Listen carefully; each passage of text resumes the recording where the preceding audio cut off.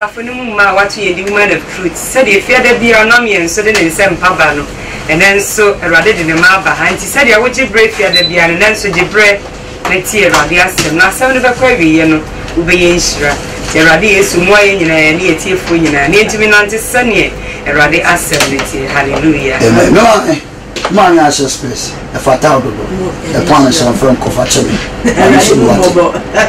what will you ever call it? The patrol didn't be a fee. The patrol, your famous of my local part there. So I will know my body about Basu. They be a bonus spiritual by now about for Saka. Amisha. So from my cocoa up there. One castle, me a photocopy. Debbie, Amisha. Let's say minimum. Now, and I'm minimum. Mudi mame yambo mudi ndi declare the boramo ona mababa unim zam so mudi amoa when any not minya ba no na say this time so konya mo ndi and wa pray no nya atem and opa ye ka bi nche radi ebra ye gboro no acho ye bom pai tumi ni na ewura and na ye de ni nyama ni kabia ma udi ba wodo ye na hu ye mobo na wa ma de pa chi ni nyina ne so pese ye nkwaje wie peye wo ni munti ye ni atiefo nyina da wase the bumpire show send so for you may Juma said you open each eye a comebia rebeti and semi social on Safa comebia no so so mercy. The oil dear be a was 7 bequery never be shimmy mountain. The bumpire show say to me dear penny be a man homeless or so yet say a need me deal studio ha any baby be fear baby do just see one coin. Yes, sir, some to me mummy henny. You weird and I see any cabia mom. That was a sweet tea away Jesus Christ. Amen. Okay, so far, you shall say for some say, now be the mama AVP, you are a beautiful as nothing. Obia with him, I had this chef in Kumasa 99.1. Frobi, Moya Monka Mokas, the very first time I meet in home. Freno, like I say, a man samba, a man cannot call end time. And you may be so good. Morani Sanya Mana Yakan was a momenti. Now, we are beautiful as not. I'm also afraid at our game. Viviania. So Mamma, so Mammy to John Mammy. Yeah, there are dear CBM and we nam Canadine, so I didn't put him a my and then you. Yet there are dear Sumunchia and my and a tear for in air view. It's answered the radia Sumunchia, my and a saffron penny for an apostle, Moses Ametipediginum, yeah, a pastor in LA General Secretary.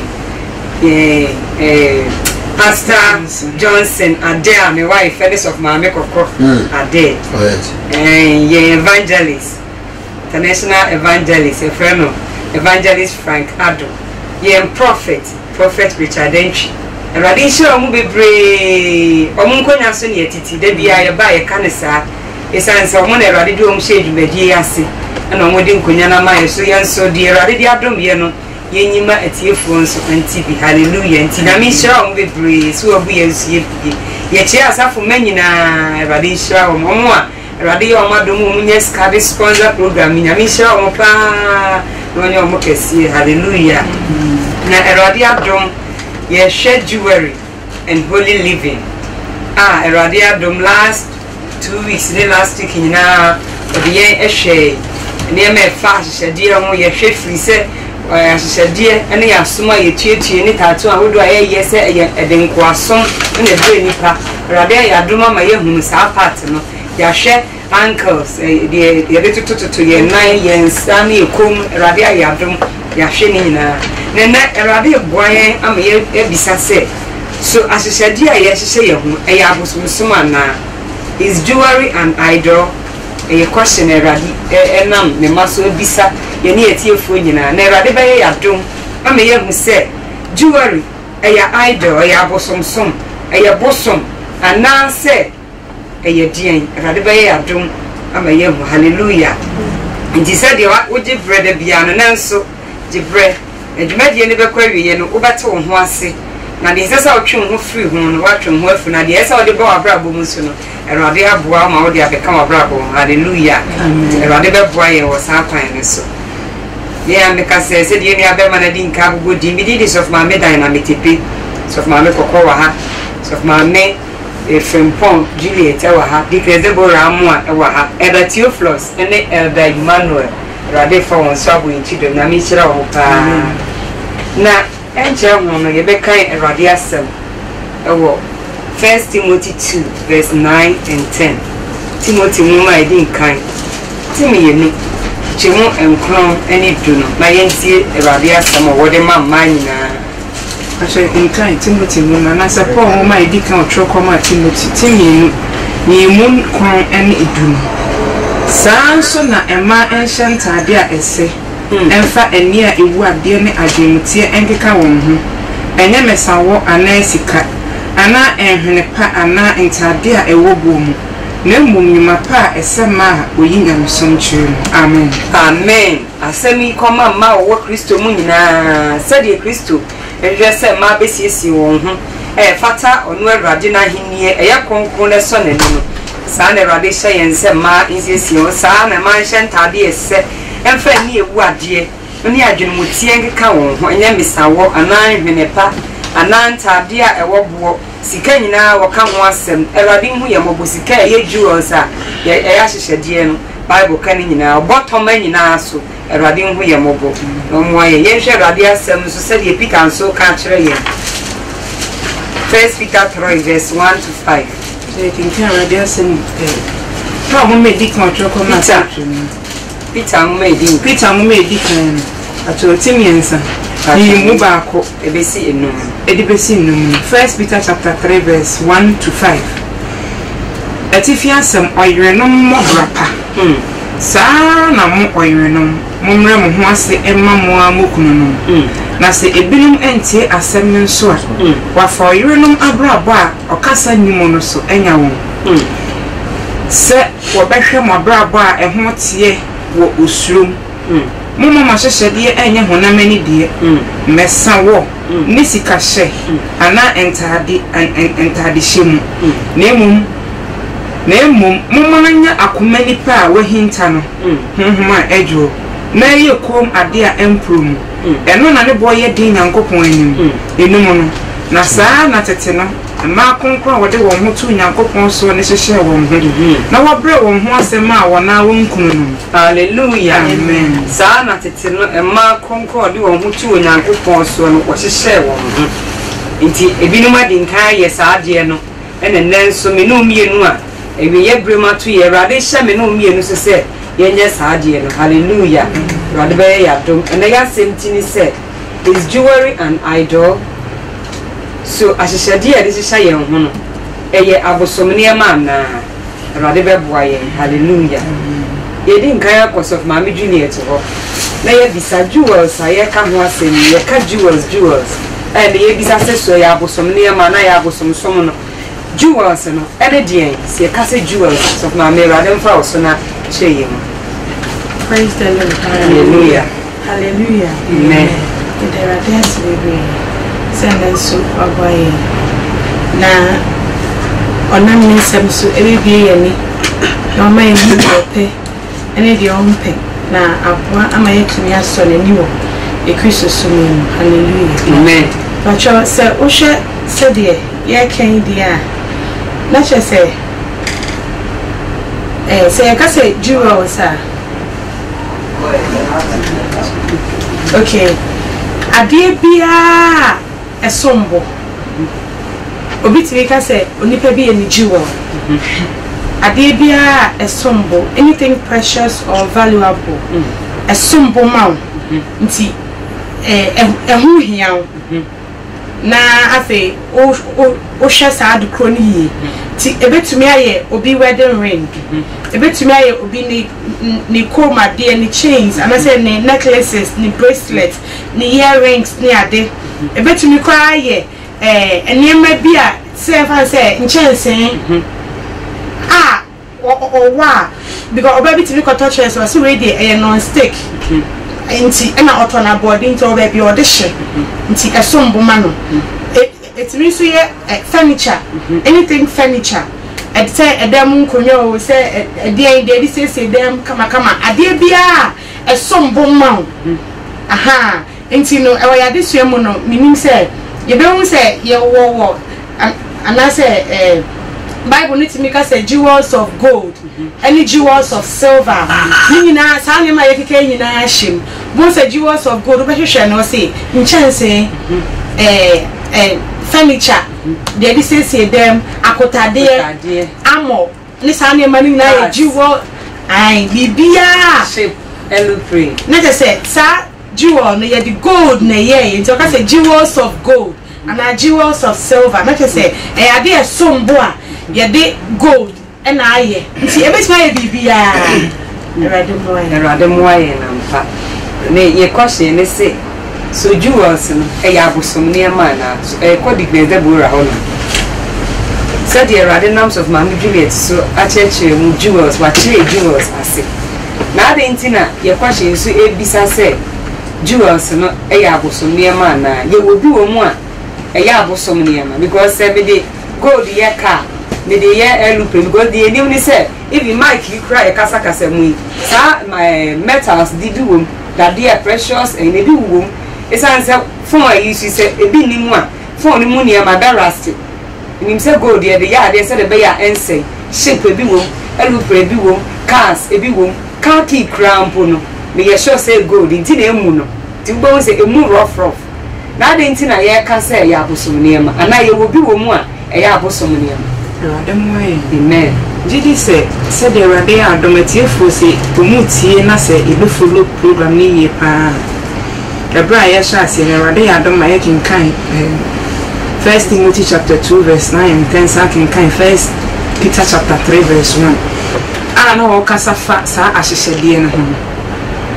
Sages of my me, Eddie Carbo Bosson, a rather than a bony, a Yankopon San Regiment, and no bony in other many pa others. I say, a dog wammy are sitting over to me every pay. Now, didn't a radia seminar corona catching war. 1 Timothy chapter 2, verse 9 and 10 say, my Yasha dear, when I many dear. Now, Bobo was I am away to be. Now, things 1 Peter chapter 3, verse 1 and Swaka says, yeah, a man ray and who was a my income. I said, Billy went here sending power for a bravo power sending when so, and as uncle phone. Talking Campbell when you men also, Bobo was answering me, a kind so. Now,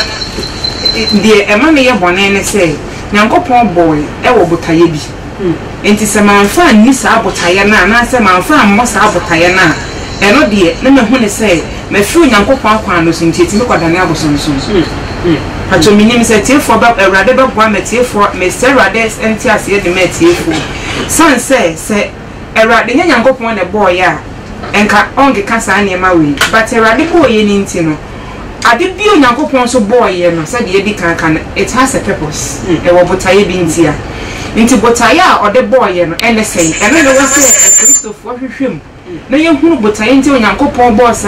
jewel of silver, jewel of gold. Obobo ornament Sonia dear they are pota dear new 2 near dear nana, but I didn't know a boy. A rather boy, for but I didn't did say Uncle Point out my airway anymore. A rather boy me who sabotage in the into or boss and menina. Now, mum dear, Uncle Point some I can call 1 Timothy 3, 2 chapter 2, verse 9 and 10, and 1 Peter 3. I'm a man who say, a rather but I or the boss and yes, I'm a division in Nipedia. And until some diverted free botayano, one, me did this year, maybe home botayano. Me not diverted free botayano, when I made the question, Pediano, one dear. The Radian Samamia kind of hand me in other me who say, made me really not cautious. I didn't talk about any bosom. Said this of Mammy Juliet can say, I did be a son, Buma would be. It becomes a jewel. So they need to make us any person may see a jewel. Around the way. That's how of Mammy Juliet will be a bus of my Corona. Mammy Juliet, yes, yeah, and I see you be says so. As she said, dear jewels, and a yabo so many a man now. Ya kind 1 Peter, ya kind 1 Timothy. They have say a church or say, Mubium say, bet me, Yamia Sama, a chair said, so be the son, your managed Shannon, when so, Nicom, na Senate, the night, then sat, or share a rings and idea, a yabo so near me. Radin Fausona, why? Praise the Lord. Hallelujah. Hallelujah. Amen. There are days to be brave. A team for now, Miss Ray, at the phone, I say, though your Christosum I went to. It's all about love. In legend or dosso. Christosum fapem, ba kopa yodo ade nyina e wo Kristosom nyina mu gina odoso enti sane e odote no se o odom obi a o pese uso nipa nani time bia enti mesre etiefo nipa pi wo adwin bia wadi kan fada danti onya tinsem se na ne boa huru na ne kokutua so den chese o beka amana gains na na se o beka wa sorry ncheche de aba betwi no bibi saa na kofo wo saa adwin na so anopay de adofo no yesrese ye do awrade a ye misa awrade semira den na meya metumi asorani se ye bisa ne saa niema ye kan no enye de mayen kra se e beti ase na eti ase so ye di ani gie nyina be free mu aya ma owura no na ma yetumi asorani hallelujah amen awrade moye na o maye nyante ase pa sa wo hwese ne ye kan ya se jewelry na se sa ne ma na ye keka no so abosonsom sa wo kan awrade asema ewo Exodus chapter 33 okay Exodus chapter 33 and I say kaini kai chapter 32 no chapter 32 actually okay Exodus chapter 32 verse 1 now or say na omani hu say Moses actually na onsani fi before no summa no omani boa won ano ba Aaron chen de say no say sorry ye nyame ma ye na woni ye nim efi say Moses obarima okoyi ye mfiri mizum ba ye no de ye nim de aye no na Aaron ka che won say munyi yi sikanka ewo mo yerenom ne mo mabeni ne mo mama asum famreme na omanu nyina yi sikanka ewo wona sum ne no de bre Aaron na oje wo wonsem na ode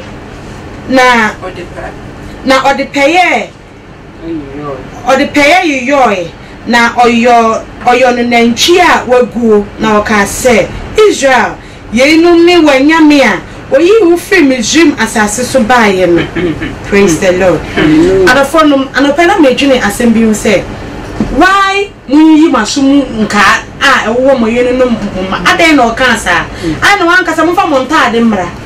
adan na wankasa mfa montuma mra wankasa mfa ebia momwa munya ye ne mra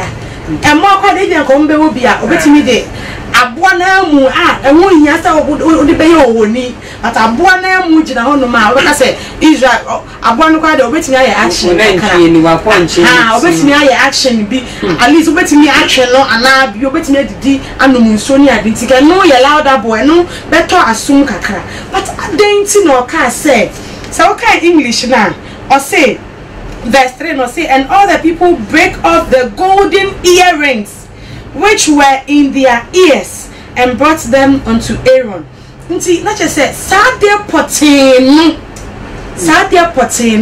you ni say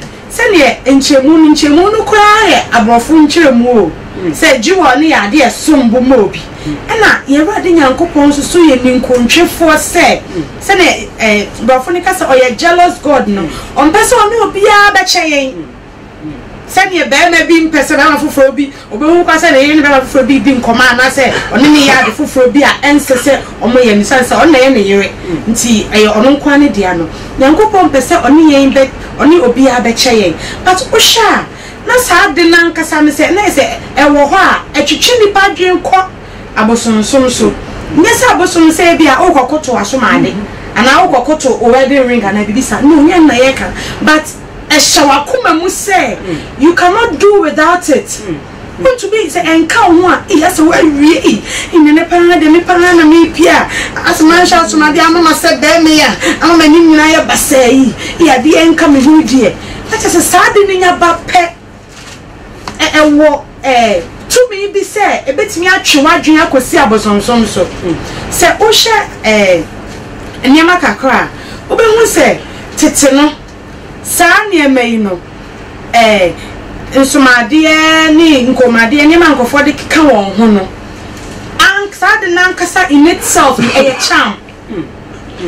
sad nankasa onu ani hu mu a onfa nye hwe no e bia Ofa onane fanye bibia na nkasa ye cham.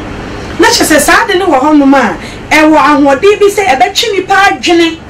akwakosi abosonsom so ama nipa dan because esi day na abasai mo dia nyankopɔ de yi Israel for free Misraim na nsanchene ne ona Moses so ye nyina hwara wo sam sa afa die Aaron say shey enyame okoyi mu free Misraim no oni o na o man ye ni age a okokodi sa de na chi so onu na oyi ye free Misraim na say all along no nipa esusu say nyankopɔ yi ko am de ye hu no nje o honi time bia no opede obetimi de nani ehu ode ne nsa besom na ohu sa de ni eni agina ho nti no Satan so afasa kwan so attain bia no be masa ne ma ye bobo sui adofonum aye ne ma wode wani hu a esombo ma wa eni nti wode na kosie ba bi ujuari box bia wode na kosie a oba ne kofa obetimi abono etwa kwana ma kwana pra because wakoko yi ade esombo ma wono adofonum so sampo ne Bible sombo ma yen ebi so ade bia so esombo ma osiri nyankopon no ayabo soma ma adofonom yesrepa se rade moye no ma yesemi mu ntiase bacho yanko chapter 33 nenso Exodus chapter 33 abra se okan Exodus chapter 32 na yebrenintina yentumi anka yanko anim bacho bo se abra omu yesa no erade ka che Moses se onsa ni nkono nko hwede oman no aye na Mose bai no so eye ni ya chese obehu ade omaye no Bible say oto ema ayi na okoje free erade ho no etwene ema oni no na ntwie na omu ye no sa golden calf no so ose no they just say ni nyina kra na so yenka erade asemo Exodus chapter 33 verse 1 downwards no say na erade ka che Moses say sim free hako woni oman a ukoyi won free Misraim baye no kwa asase a meka ehunta metre Abraham Isaac ni Jacob say wasefo na mede bema won no so na mesoma obofo adi wanim na matu Kenani ni Amorini ni Hetini ni Perisini ni Hiwini ni Yebusini no kwa asase anufusuo ni ewo sene so no so na menni wo munko efise omaya efise woye omaya wo kwan asene na ma memene na ma mene wo okwan no mu on say ade ba kwa ntia se ba kwa me won say ansa na obeka se obi ye obi an kwan asene no na waka ade na kire na wantie oh nti na afa die obeka se ni kwan asene nti because oya ne hwia untumi nane no untumi enhye ne onye the beyond there why stiff naked said your person in no nti yankopon said sadia only omumu because on do omu ayako be say omu nti ene ono abesoma na abofo ama na di kwani o say na omanity asemboni no wodi abobo no biara kan hye na ho keka de acho yenti o na erade ka che Moses say ko ka che Israel for ne say moya omaya amukon asene se midi mu kakra bi ne mu kwa anka mehye na afei yimu ho ahokeka de na me hunu de meye mu pacho yenhwe omai na hu se ade we ye wo ye hu ya na ma Awurade boafu ye no enti abra na Nyankopon nyan kan ye mpo no Bible si obia nhye na hokeka de sense omo hu se sade we ye wo ye hu ye Awurade mpe waka che ya ompe but yeah na de pensa fe de say na ni pofu ye no say onni ye nim de ne yanka se yi eno chi kwa sana Awurade ka che o mo se obi ayi na ho ka na me hu ya me am just say Awurade wo bibi o pesa oye yen ni pa to fonu jise na yi abosumu na nyina afiri ho ansana de Awurade pesa oye me no watimi ehu na mpo watimi de adekro no ayeme Awurade moya ampa Awurade hu ye mobo na mi sure of my Juliet ade a obi aye a Awurade abuafu nipa no na wakache ne se de wode aye ne hu nti minni mu ne wonko onyankopon a wahye obo se me de mu ko bo sha asase so enam sa de nipa ne de hye ne ho ade aye bosum nti Awurade se minni wonim emfa wonko Awurade nkasa kwa kote shedi kan o 1 Timothy 1 Peter eya pamfu from wo hwe onyankopon ansafo a wodi si ho wa pamfu from na amama mu fo no ode Paul and they see homa yen say only yanim nti Paul obaye amama mu fo sonfo anase somafo Peter so ye Israel for Erade yesterday na sorry see wo so no ono so rode ni jai Israel for say oni wo manim apamfo frosum sa leaders bi eni we nyina kasa fasa hyede no ho sama yenye okacha amama mu fo enam Paul so akacha o 1 Timothy 2:9-10 oko Israel for mu so a 1 Peter 3:1-5 Peter so aka wo hwe apamda dem susu a Erade na Moses so no ode mraba ye no susu ese Israel for nyim from na chese Erade mpese nipa des ade ne be ye no ho nti Erade hu ye mobo na omo ye efitianse na of Mami Juliet e ka no o ka se Jews ya ade asum obibo wo ka Erade asem wo Matthew chapter 6:19-21 wo se ma ye hihie agapade wa asase so wo ka be to aso 21 wo se fa ko a wajapade wo no aho na wakoma wo it is a saade ne yade a wo de so ho na no na so mo bo a da bia wo do wade ni untumi ndo Nyankopon Yesu Kristo so aka se obi ntumi ndo adura no mienu oba do baako ti watan baako me ka bidi adanse ewe awo mi amabrabom ebra na bidi Jews bi hihye no ho da ko na me kwa asori me ka me chain bi a me ba ware mi kunu etod ma me o ma miska na mi ami ko grom ko pen yam eye me fe na me toy na me kai se me kwa asori dako na aho pipire ndi se me ja chain no fi me ko do asonde mo si me ja mi chain wo fi esa da no me kai preach e bae kaka na dem safa me ko kaka na dem safa me ko mi wie na me sim ko twa picture me ko jina aka me ko twa picture no me me chain ka me ho chese de ni nyina sei me chain ya me ja no fi nti obi amakwa sorry me din chain enti makoma di saade ni ti sedan se Yesu ba ya no ko enti aye bosom de ama min ko bi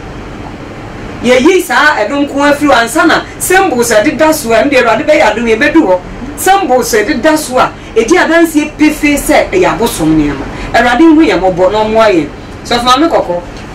Erade mfa so na kire ye nko twesem nim quotation se di adanse se sa hyehyede ade hyehyɛ yasom ye kom nkapa gudu ye yisu no eya abosom ne ma na Erade mfa so na boy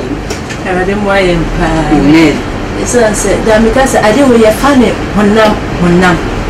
abisuan franya honam mo ye hu no mapa ne na ye tena ye ka ne sa no nti ye se tie fu nyina se emfa no honam fa ne hu na Erade mo a nenya Erade mo anti ase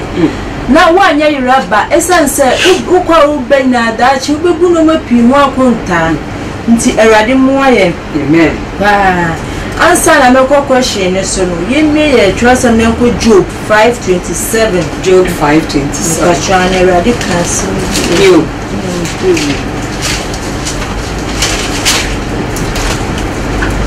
you woman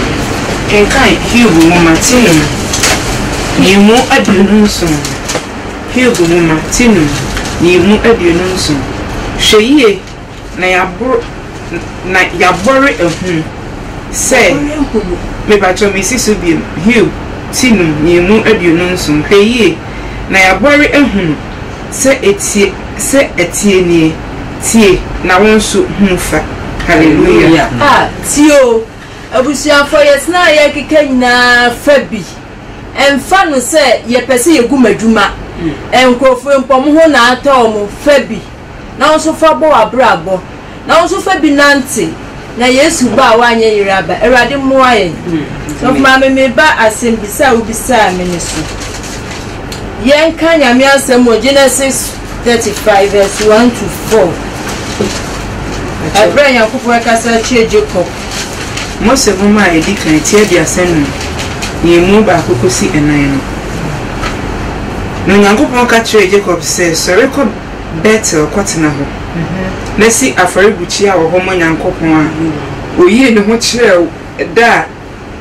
udwane afiri wo nia Esau anim ena Jacob ka kire ni fiefo ne wona o kan ne ho nyina se montoto mu enyame ananafo montoto enyame ananafo a ewo mu mu na munra mo ho na mo sachira mo ntade na mo mayen sori nko betel na mi nkosi afare buchi aho me ma minya nkopon ama hu hiehia da otie me na wodi machiri wo kwan a me koye no emu no nan no ana wode enyame ananafo a ewo won nsam nyina ne won asum nka ma Jacob na Jacob de kura de pon bi a ewo Sikem ho no ase. Amen. Jacob asem ye ka no he agusianfo ogache no nkrofo ne se omuyi nyame strengthens nyame ananafo ne wo mo ho no fo no estate se oyomo ansumade chese no man e wo mo ho no eye abosunsum ne sense anana strength gods ade bia ye strength chese ehu sana twi ni meka no ade ehu ade enye nyame dia ade mfata nyame nto onyiyi mo omuyi mano na onfanya nyame foforo ebede na enye abosunsum nyame foforo bia bible say me yefre ni mienu etwetu abaku ade bia wa nyame foforo no besom no utumi nsum abasu mienu ene ya santa asante fo de nsum ewra no mbe ya fani say inti eba ni sa na woni pa wa ye honini Jacob oye honini in a form of way normal dada na wo ya fani say asunkane de wo yensane odi afom ade foforo odi hinta ade corners good inti abusafo ade wo ye ni ho achinwe o ye ni ho achiye in any other sense essence strengthen bible ni state here strengthen for no so ka hearing enya ade e wase ye de ye honam essence eya abosun normality eye strength enya sana yakopɔ de boye nso ne ye de aka ye ho ama na ye abosun ade ni nu hu a ufi se wo ye odd because eye strength na abeka ho ade bi eye strange nso ebeka ho na ma ekwa no na no honam aye baako nti wo furu honam ni mu a wotna enyeye umfiri comfortable da na ese ade ni hu nim ti ho nya fe aye bosuma ma ti say the nurse of America no aye ade bi a dani dan na wo som no aye se wo ba to ade no but aye part of you aye strengthen ama adem dimu chenya me na osom no ntaye bosom awrade hu ye mobo no mo ye pa se be ye betime mu enti ase na enye se we kitu ring de na me de kitu ana change de me de kitu bi etu me kon a kitu kasio ni nyina ye strange gods ye ni se god we ye kitu ni se god we kasie as long as a strange ade bia wo hu bia no strange bosons normal nti awrade amoaye ni ntimi enti ade na yesua no awrade mo ni ntimi enti asie ni enyemu anti asie yie zani ensu yetimi etimi duatu anamo ahye Kristo de anunyam awrade mo aye na ni da bass of mame ko ye ba ko dikes Deborah wona ansa na no Osha asama radinams of mame kokoso ma ye kan Genesis 35 Jacob o ebra kwaji ni nua eso nhira wo dwan no Bible so ko Mesopotamia ne wo fa Laban chen Laban so no ya busumsum ni nti kan ne ho asama ebra ode ne yire no ma efi ho aba no the yire ikradi Rahel kradi ko wi abusum ne papa busum nti omo niema na wo mo hu nyina o masum kawanka po egugu o nsa nyina na bosom ne symbols ana na egugu so aso so no erade ehu mo bromu na opese o mo di wo mo fi sa bosom niema nim ti no o ka che Jacob ama o mo yiyi sa ana na nyame na o mo kofa fi Mesopotamia ba yi ni nyina ama Jacob di crowd pon ase ansa na o mo ho te ya mo ti bi ko better Bible say o kan to aso o si na omuhu to man ye twa mo ho ahia ni nyina so enam se o mayiyi anana nyame afiri wo mo ho nti o mo danso awa man ye o mo twa mo ho ahia nyina nyankopon edi o manem no o mo ko erade hu ye mobo no mo asem no mi odu be ye afiri ye ho a ye be danso oni pa nyina ye be danso o man nyina mu say the Bible kan wo Proverbs 31 say e mama pia ye yie na wo de wo sin wo nyina no Erade beka kire wo nua aba se wo yi sa hyede we nyina afi wo ho a wo behu Erade ani onyam a ode bo ofi edi ntro mu a ehwere nipa no wo bo se beba so na wo na ma nipa nso beka de owo hu mani bia ohu ahu se wo ye nipa sonko Erade mo ayen because Erade mfa so na bo ayen yenko cho sem mu quotations ben the chira sa ahyehyedie eya abosom ne ema adafoma kabi Erade mfa so na so bo ayen Erade show of mama said the make me pipe by me boyina ne say Erade matiefo ahoma ya hobrase ye de san say e bibi atwam yen ayete na sa brabo ne nyina na ebobi so mama ka na me ka me so ma dance ye ba ko Erade je me kai pa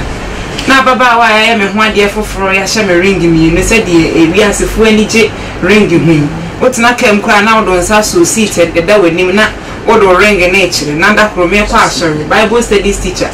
me ja me ring go fi me refi me kodra sorry Bible studies na me lead ni nyina no kre ne nyame anim se ma adwene ni so me toto papa so se me ja me ring go fie manhye enti asori eye ne demu ni nyina ma adwene ni so na te se me nyame foforo bi ofie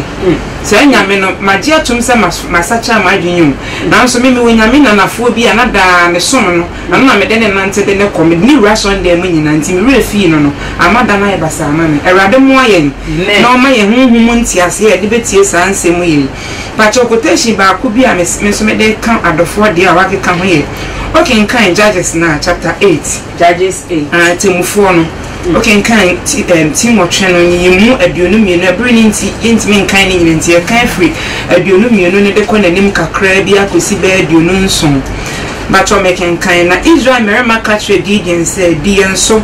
wona wo ba ne wo baba nyina efise wona waje yen every media nsem na we no me ye okun a Israel fo omukoko ye na Gideon di o mani mu mutimi di nkoni mu saa o man a o kan o masemi edi omso nti no ade se Israel for na fe do mo hu se ne saa de a ene na Gideon ni o manya menti ene oni omso na sifo nyina betinye di omso ye media for no omukoko nti no adofo no me ntie entoa verse 23 na se nyimu aduonu miensa no na Gideon ka kire won se me de me rinne muso na me banso ni muso Erade no oni muso ti o Gideon ti mi bie na no kan sa asem we enti ye de toto ho ate se ye de ya me ja me ring wo fie se me ye Kristo ni na nso me kodu asonde mo hono no ring na madwini sisu nti Bible studies na me kire ni nyina na madwini ni so ring na me kai se nti obi ba ha no oni mi obede ho samaware ye wo so obi ye ho samaware o Erade ho homwaye 24 no se 25 4 aduonu nine na Gideon ka kire won say mebi sam ho bribi mu nyina mo fa masade mu nka emre me enam se wo ye medium fo ye ishmefo nti na wo nsika nka ye ka esanka bre wo honom na nke ye hwesa medium fo ni ishmefo no history anke ebe mu se na mo ya mamamufo mo so no manage abosomsomfo yes ni nkramufo a o manage sa hyehyede no ho a no mo de ye o ma de nyina eno bringing share the betimi eno na no mo de hyehyɛ o mo ho mo nyina ye hye o mu bi o mu yo ma nyina ye hye o mu bi aboa bi o mu ye ne bi ye hye o mu bi sansa no no mo da edi say o ma japade o mo na so mo ye ishmefo no Erade mo aye nti o say na wo sikanka na o kan say ye free yempemu de bema na wode entoma se ho na obiara to na sade mu nka aguru so na sikanka obi sai no anu sikan yetebena apem ahanson esono asrane enketwa ne asomu ahyehyede ne entade a ebridumu a ehyehyɛ medium ahemfo no nti me kai sa bra na sof ma migily Erade na ne su chire mu no me yeti ase se ye ka jewelry ade bi esom bo ma jewelry ade bi esom mebo nti it could be some atade ti won se obubos no kan sa ahemfo no mpa ntade ne jewel mpa to yento aso say na Gideon de ye okay me sense atwa hono so bi won se na ne ntade a ebreduma ehyehyɛ media na ahemfo no na sno won yoma komu ahyehyɛde no na Gideon de yo ensuo no wadi sikro ofrem ɛho na Israel na di etire adwamamu na dane Gideon ni fiefidi Erade mwayen amen it is of mami we kura di adanse ye say semenije sa hyehyede na ye ka ho asem na say jewels ho a ekoye abosomsom ma me sanse eye den ene ho so san stati say omuyiyi sa ne mani nyina de baaye no odinya sika honi ni firi na je say eye abosomsom ti bibia mema me ho kwan ma sa de ne be ka me ni pladia no me hu ne say eye abosomsom na me so if he said oyi osumunka santa de na aya kotade ne ade ne nyina pie no de odinya firi mo ye sika honi ni ana nyankopon so de obotai nti obobibi asa de kan disa ma masa obotai na memma me de yesa de foforo ya me de ahye nipadua yipe akwaya abosomsom na nka obi a Israel Gideon irade adom wana mo so agye o mafi media influencer na utimi eyesa de we wa obi wa no kan say me ni mo so me ma ni mo so na irade ni mo so na wa wasa fa kire say na that means onyi nyankopon ni ana onu anani so no hu say Israel for no so hwehwe bibia ye physical say de na edi kan ka say tangible ade na ni be hunu na we hu say ni we gampa we ye me nyankopon ntini me de me ho to ne so ebe ye yi Erade mo ayen na Christopher hu se wo don bury me Jesus Christ a ono de odi na chidi ye na ni mo tie mu no ye mu ade nyine nti me papa ono awo me no ye mi wura no de obeka semenye no ane ne twa se me ye na metimi aso ni amen amen Erade mo ayen so mam Juliet Erade fa so na bo ayen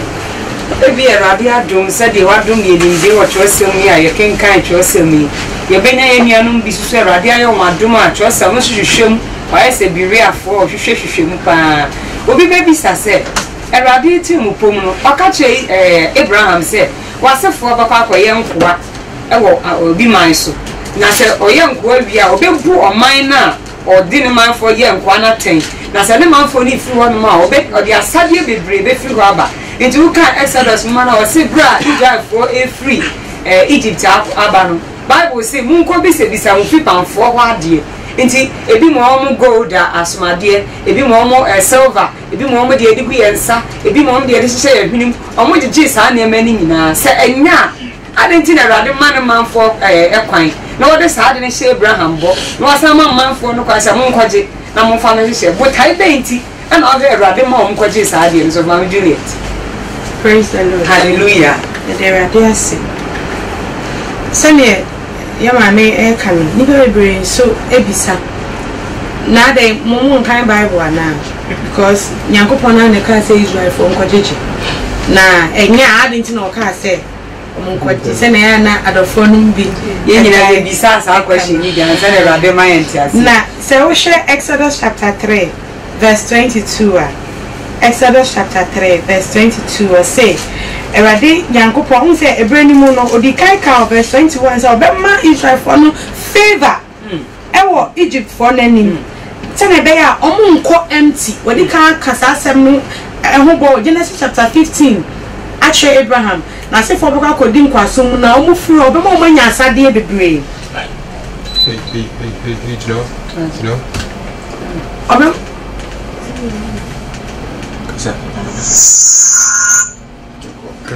na obema omanya asade bebre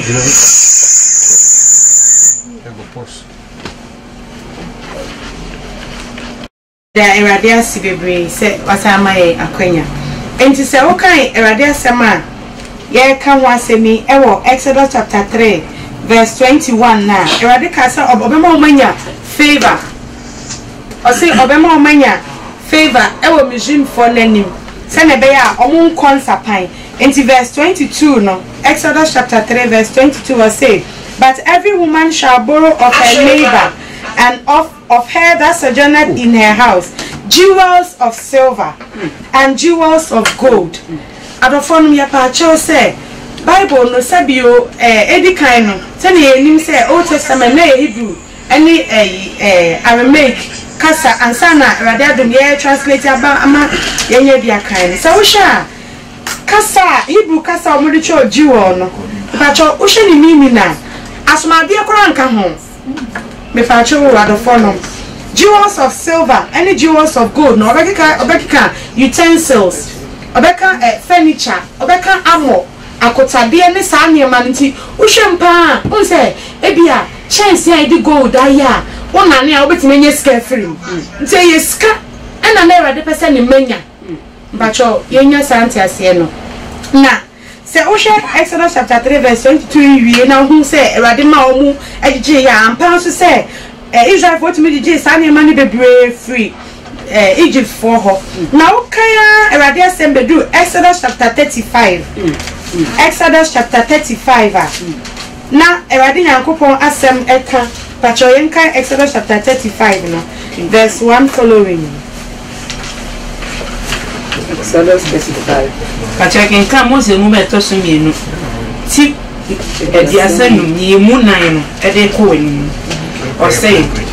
na Moses catch Israel for yin asafo ni nyina say asama erade ahyeni munyi maso aforebode wo mu emre erade obiara na koma kan no emfa maso aforebode emre erade sika ne dweta ne kobre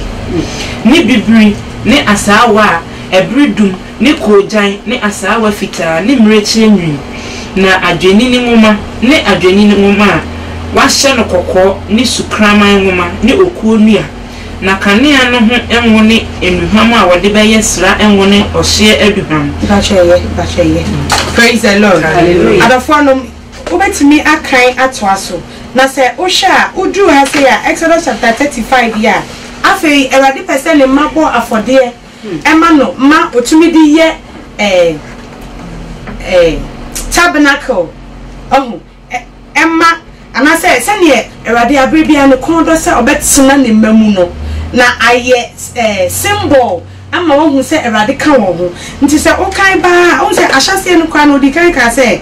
whosoever is of a willing heart let him bring it an offering of the Lord gold and silver and brass patros abreno omunya no we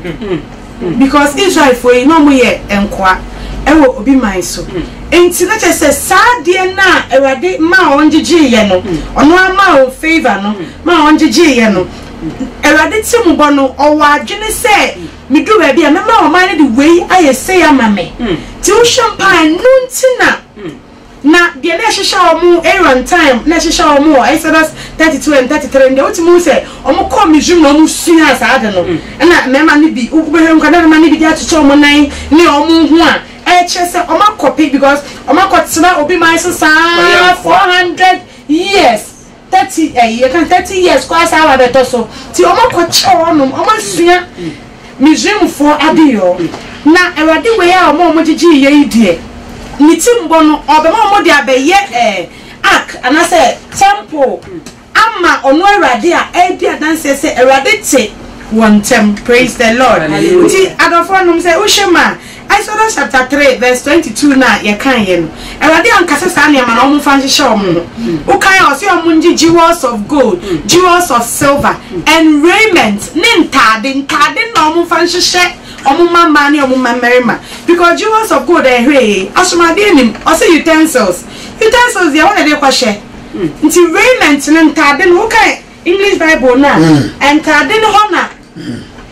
entade no hona waye color na se atade no wasem na oka adafonom yesre ye ho se yemfa akoma abubuo se ne erade se de no popo na sem ono na otesoro a obehwe no yemfa sa akoma abubuo no nko erade anim ense ni se onwu yemobo na oma yente ase se ebekọ erade anim wasa akwan so obehwe ye mu se de na wache ama ye hu de opese Israel for eye no na me shall pass of Mama Juliet na ansa na yebekọ atifo ho no with the radia sam so Exodus 31 nyankopọ ye nyansabo akwanya me ansa ma erade beka kire Moses so ma Israel for real Genesis 35 no na erade di nka yinkrofo omo de sa for real na Moses Israel for ne bebo no ebeye niema erade ahya won se won ntu kan verse 1 eba Genesis Exodus 31 verse 1 eba yenti erade asa wo se na erade ka kire Moses se hwe mabohu ba Uri ba Bezerea a ofi Yuda abusuakuo no mudi ma frɛ no na medi nyankopɔn honhom ma hyɛ ne ma nyansa ne nhunumu ne nimdie nyansa ne nhunumu ne nimdie ne adwenie ahodoɔ nyinaa mu sɛ ɔmfa nwene ho ne tirim na woni sika ne dwetɛ ne kobre ne aboa wasene asisi ade mu ene sensan mu adwenie na oni adwenie huduo nyina hallelujah Bible say onyankopon yi say ni pay say the baya ark of the covenant sa entumadan no asafotade as apamadaka no sa ni pay abaje sa gold Israel for ejiji Egypt for hono na ode aye sa de onyankopon ade ahye na adwene mu say onye emfama onu nyame na Israel for no enya sa apamadaka na nyame metirem no ni Israel for ne na sa botaye ntia erade ma Israel for kwan say onko didi gold of jewels of gold jewels of silver omunkwaje no sa botaye nti na erade ma honkwa na wanko omoma nkwaje se onfa nso o maso enu nti na omede so o maso no erade ma Moses ejam sa ju busom no na okan to so a omo ye sa de ni nyina Bible si ye kumomu nyina wo ho no erade hu ye mobo no mo aye ko ye tiefo ye bre na ye tia erade mo aye